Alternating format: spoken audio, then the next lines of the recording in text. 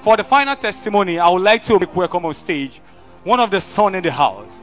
This man is the divination of let me use the word words now. He has a swift and an intelligent command of words.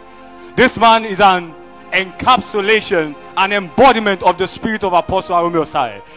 With a clapping ovation, can you make welcome on stage with me, Apostle Mike Orokpo, for his testimony?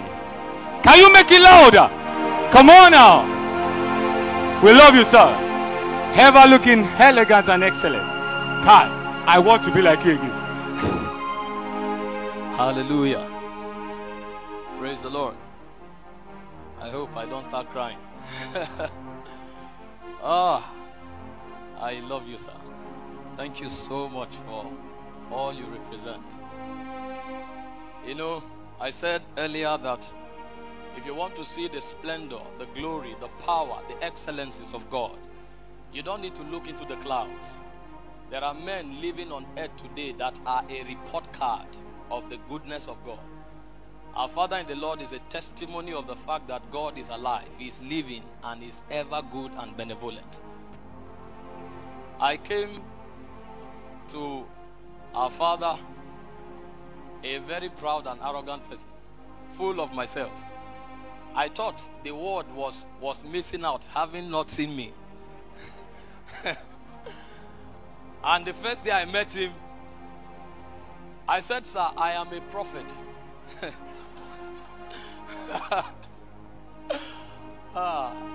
And he held my hands and he said, "You are light, you are light." He said, "We have messages. Go and receive them, listen to them." And when I listened to the messages, without anybody telling me, I saw the magnitude of my folly. I realized I had no direction, no discernment, no wisdom, no spiritual strength. And I knew there was so much to learn, because God is more than a gift. God is life. And I knew I needed to enter into the economy of life. And again and again and again, He held me by the hand and He led me through life. I met God's servant when I was going through a difficult time. My mom died. My dad's only brother died. My elder brother died. At a point I felt Christianity could be a lie.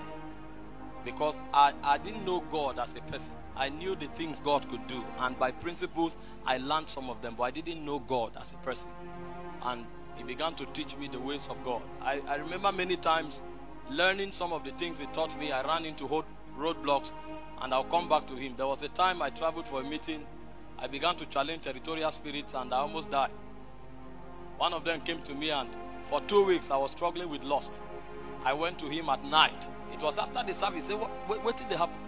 And he carried me to the house, took me to the well. We sat on the well outside at close to 12 midnight. And then he spoke to me, encouraged me, held my hands, prayed, rebuked that influence from my heart, my soul.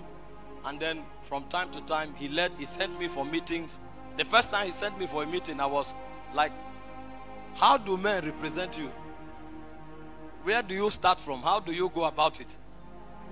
And he guided me through life. Today, I am obligated to testify because my messages, my personality, my ideologies and philosophies, my knowledge of God, my work with God is all a testimony of Apostles' leadership, his love, and his work with God.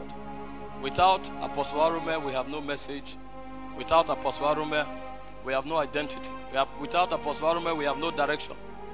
And that day will never come when we will be too proud to say to the world that he was the one that made us by the help of God. That day will never come where we'll be too full of ourselves to publicly attest to the fact that we knew nothing before we met him. And everything we know today is because he decided to lavishly release himself to us. And this is why today we also have a little to give to the body of Christ. I don't know how to complete this testimony, because even the angels that work with me, they are eager to say thank you, because you made the work easy for them. you made the work easy for them. And I know you understand this language, so I'm bold to say Rakabonde, Kibara, Hasida, Havaki, Tabara, Rakadida Sabak. Delianda Sibandre Hevakados. That one was me and my angel saying thank you.